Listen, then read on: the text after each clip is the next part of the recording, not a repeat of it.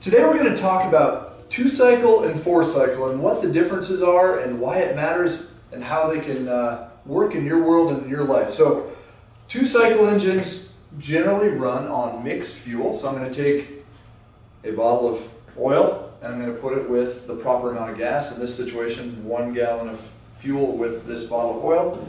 And 4-cycle engines traditionally run on motor oil that goes in a crankcase right here, and gasoline that's going to go in the fuel tank. So what are the advantages of a 4-cycle engine and why don't we have those on everything? And what are the advantages of a 2-cycle engine and why don't we have that on everything? So advantage of a 4-cycle engine would be easier to start, okay? So with a 4-cycle engine, we can build in a compression release through the valve setup, and it makes it a much easier pull. 4-cycle engines are also traditionally quieter, so not as loud. They have a little bit more torque, and they're cleaner. So big advantage is they meet and exceed EPA regulations for clean. So easier to pull, less noise, a little bit more torque, and clean. Advantages of a 2-cycle engine are this. We don't have maintenance, right? Remember I put oil in the crankcase? Let me back up. I said we don't have maintenance. We still have maintenance, but we don't have to change the oil. So this machine right here, I put oil in the crankcase. I need to change that every 30, 40, 50 hours of use. I don't have to change the oil on a 2-cycle machine, right? I'm putting my oil in my gas, so all of my lubrication's coming through my fuel. I don't have to change the oil. Another advantage is they're lighter weight, okay?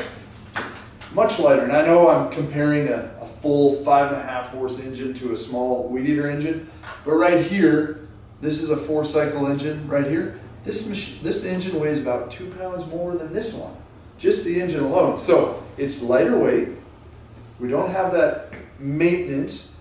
They can run in any position like this. They also have a higher RPM, so they generate faster cutting, more horsepower at a high RPM. The negatives of a 2-cycle are they're dirty. They don't meet the clean air regulations. They pull harder. So if I pull this rope, I've got to give it a quick rip. And they're usually louder because they're running at a higher RPM. So those are the basic differences between a 2-cycle and a 4-cycle. Well, about 15 or 20 years ago, things started getting cracked down. Things needed to be cleaned up in the industry. We had a lot of pollution going on. Maybe not a lot, but there was pollution going on that was requiring change. So we've seen overhead valve 4-cycle engines get cleaner and cleaner and cleaner, and today the emissions they put out is very low.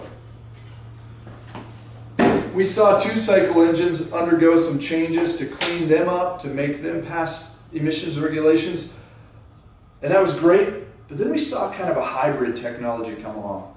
We saw a hybrid of what's called a 4-mix engine. So I'm going to give a little visual aid here. This is a 2-cycle engine out of a weed eater, about a 24 cc weed eater, and how this works. So on a 2-cycle, as the piston is coming down like that, it is drawing in the fuel air mixture. And as it comes up, it's compressing, and bang, we have fire, and again it's coming down. But while it's drawing in the fuel air mixture, it is also pushing out the exhaust. And in the past, a 2-cycle engine, roughly 30% of the exhaust was unburned fuel air mixture. All right, how do we clean that up? How do we get rid of that? Along comes this awesome engine called the 4-mix. And this is a 4-cycle overhead valve engine, and it's used in several Stihl products, including backpack blowers and string trimmer engines, weed eater engines, the combi engine.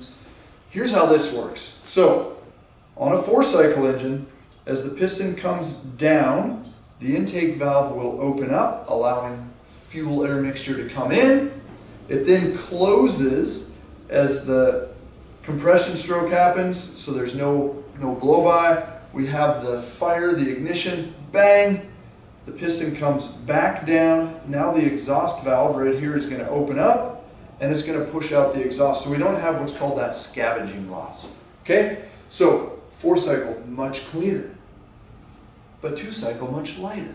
what do we want? What are we going to use on something like this? We don't want it weighing 20 pounds. We need it to stay light. We don't want this weighing 30 pounds. How do we keep it light? So this 4-mix engine, advantages. It's clean. Okay, that's good.